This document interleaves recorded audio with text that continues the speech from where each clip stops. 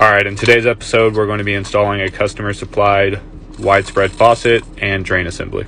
I was not able to record me tightening down the handles, so thanks to the magic of editing, it is now done.